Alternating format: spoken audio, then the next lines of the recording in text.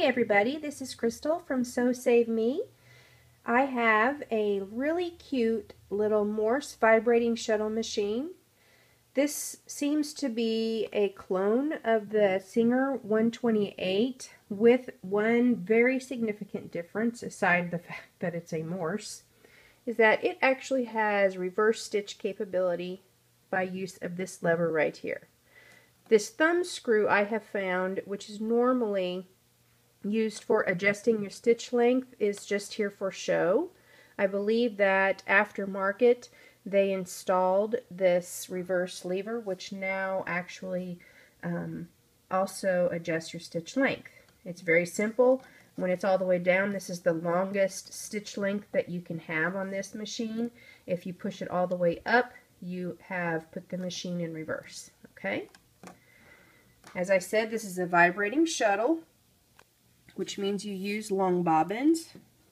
You access the bobbin area by sliding these plates, and right here is your shuttle. Oops, there you go.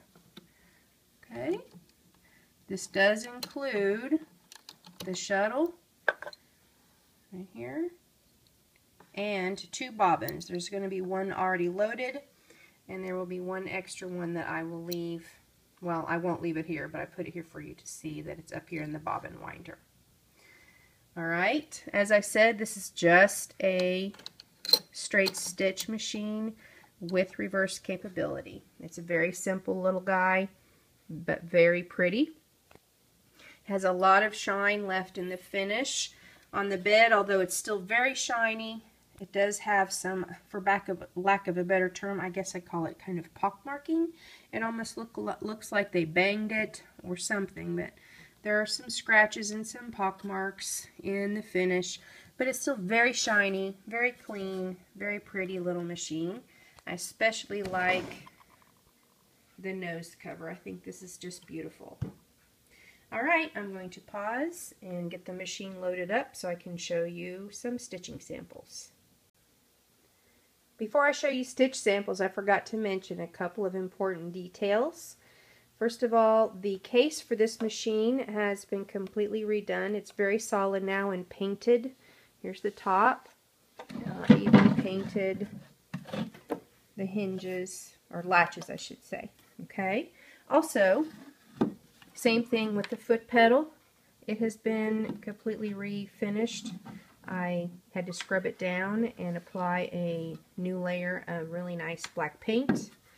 And I also rewired the motor block and the cords to everything. The motor is a nice heavy-duty motor. It's a 1.3 amp, which is actually overkill for a machine of this size, but it is very powerful. And I also have serviced the motor too, so everything is ready to go.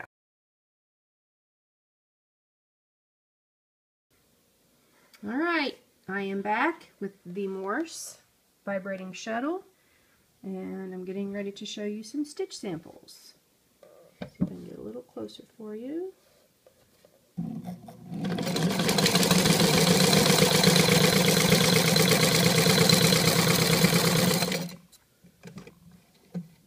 Okay, turn that around so you can see the stitches.